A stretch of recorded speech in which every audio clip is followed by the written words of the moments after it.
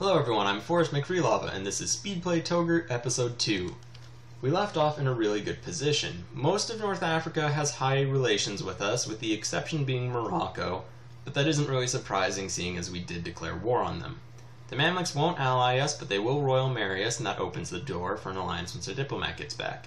Internally, we have high war exhaustion, so we're just going to use diplomatic power to lower that, as we don't really have the ability to fight off rebels. With our diplomat back, we can ally the Mamluks, and that means we're allied to all of our direct neighbors. Which is great news. We don't have to worry about the AI attacking us. We can just look for opportunities, such as Tlemcen getting invaded by Portugal. So we'll fabricate a claim on their lands, and from there, just try to get the diplomatic situation more on our side before we declare war. Unfortunately, the Mamluks view us defensively, so they won't fight an offensive war on our side. And by the looks of it, Tlemcen is allied to Morocco, so we will improve relations with them. That, mixed with the fact that Morocco is doing poorly in their current war, will hopefully mean that they will ignore Tlemcen's call to arms. Tlemcen and Morocco are only allied to one another, so without Morocco, Tlemcen will be alone, and we have a pretty solid chance at this. Internally, we still have a couple heretical provinces which have high revolt risk, but will eventually increase piety and convert them. We just have to worry about Tlemcen being alone in this war. With the Casus Belli done, hopefully we will be able to get Morocco out of their camp and into our own. They will not join the war, so that is fantastic news, and they have allied us, and they were forced to cancel their alliance in the peace deal. So with that, we declare war and move forward. We're not going to fight their armies alone, however. We will, though, since Tunis did join, we will bring our army back, attach Tunis's army to our own, and fight Tlemcen's army together. We stack wipe them, which is fantastic. Now I begin the process of attempting to carpet siege their provinces, despite not actually having enough forces to do so. I do, however, manage to get one siege to actually begin progressing. However, at the moment I leave these two sieges not actually working. Even worse, I leave the armies vulnerable because with only a single regiment in each group, newly spawned Tlemcen forces are able to just beat them in battles. So I have to keep using the 11 stack of combined forces to fight their armies, and I keep forgetting to actually move those two northern armies into a single stack so they can actually begin their siege. It takes me a depressingly long amount of time to actually do that. However, I'm pretty much saved by the fact that Tlemcen has run out of money, and due to that, they really can't stop me or take advantage of the mistakes that I've made. And pretty quickly the war devolves into me just sieging out the remaining provinces, much as I had planned to do in the very early stage of the war. So with that more or less taken care of, it's a matter of the peace deal. Now, there is some merit to just making them release a country or two, and then vassalizing it on my own, which would save a few points perhaps, although I just decide to fully annex them and release whatever vassals I choose to from the remains. Now, I immediately lower the war exhaustion, so coring will be cheaper, and try to just core all of their provinces. However, I don't have the points for that, so I core the most expensive, leaving Figuig and Castile. Morocco breaks the alliance, but that works fantastically because Figuig is a core of Talafat, and Talafat has cores on a lot of Moroccan provinces. You see, I'm raising the local autonomy because, quite frankly, I can't deal with a revolt, and here I am checking that Talafat has those cores, releasing it, and selling to Talafat the one other province I didn't have the points to core. So just like that, I took care of the coring issue, don't have to worry about revolts, and we have a Casus Belli on Morocco. Morocco, who's dealing with revolts, has no allies, and just got out of a debilitating war with Portugal. So, in a rather rash move, I immediately declare war on Morocco for Talafat's cores. Luckily, Tunis joins the war on our side, so we don't really have to worry about being overwhelmed, even by a weakened Morocco. Although, in what doesn't actually very much bode well, the Moroccans get a rather large force and begin sieging Figuig. Luckily, the combined Tunisian and our forces are significantly large, Unfortunately, the Moroccans have pretender rebels, which is probably the most unfortunate series of rebels they could be having. As pretender rebels, once they enforce their demands, join the army of the country they enforce their demands on. So I launch a couple hit-and-run strikes on Moroccan forces in an attempt to do what I did against Tlemcen, where I just destroy the forces that build up and let them weaken themselves. Unfortunately, they take the opportunity to stack wipe one of my forces. Luckily, I win a subsequent battle and chase their army down. And here's a moment where I also make another questionable sort of choice and begin just following their forces. Luckily, I don't overcommit. I try to maintain at least one siege, and here you see I try to defeat their rebels. Unfortunately, I lose the siege and the battle against their rebels. I get the forces back together and try to move back onto the field in order to get at least some sort of level of control over the area and to move the battlefield back into their country so I don't have to fight in the lands that I'm coring or in my vassals' lands. And it works somewhat. We win a couple battles and chase their armies down, stack wiping them.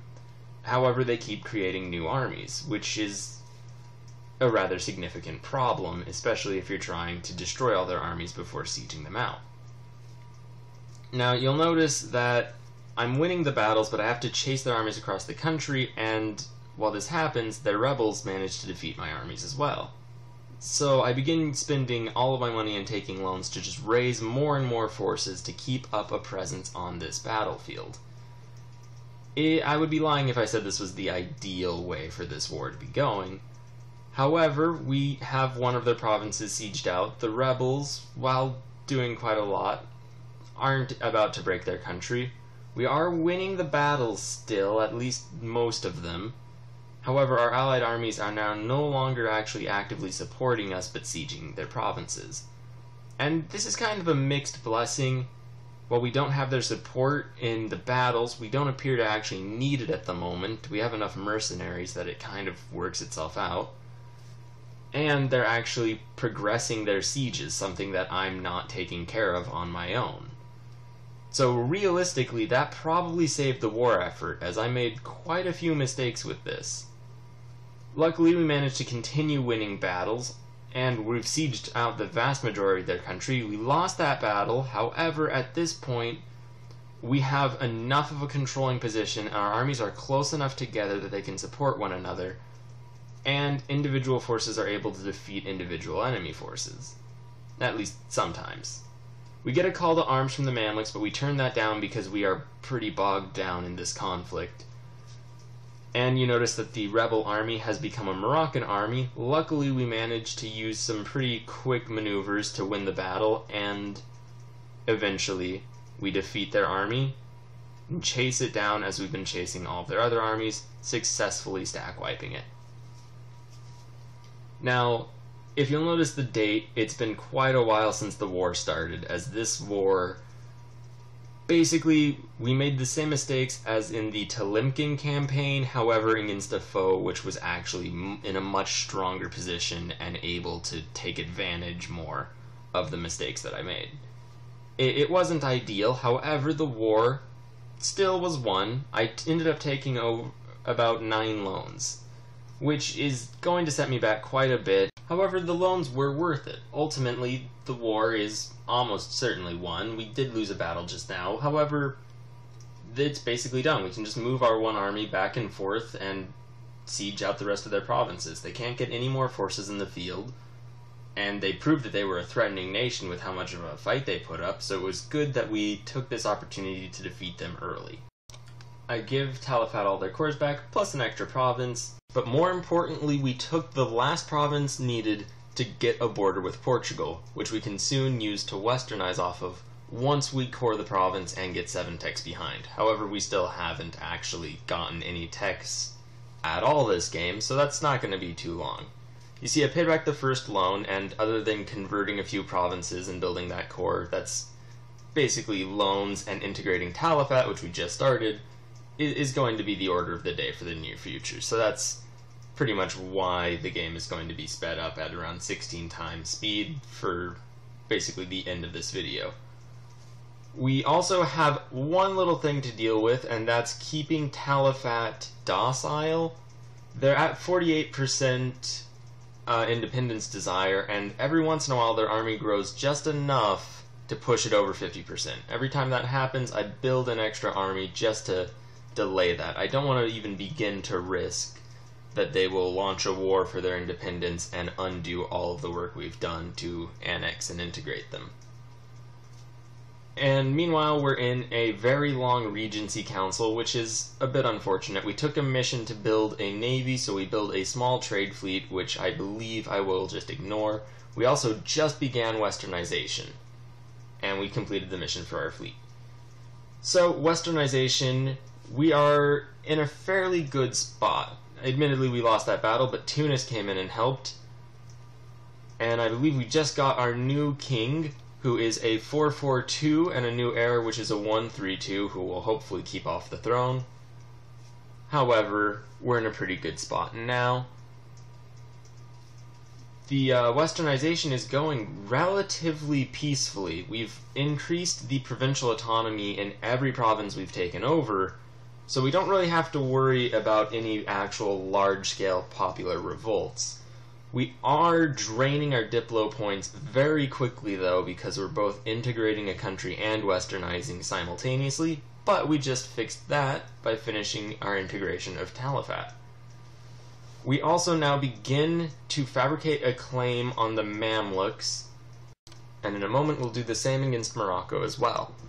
The idea isn't so much that we're going to definitely go to war with one or both of these countries, so much as I don't want to be in a position where I have no casus belli and can't take advantage of any situation that comes up.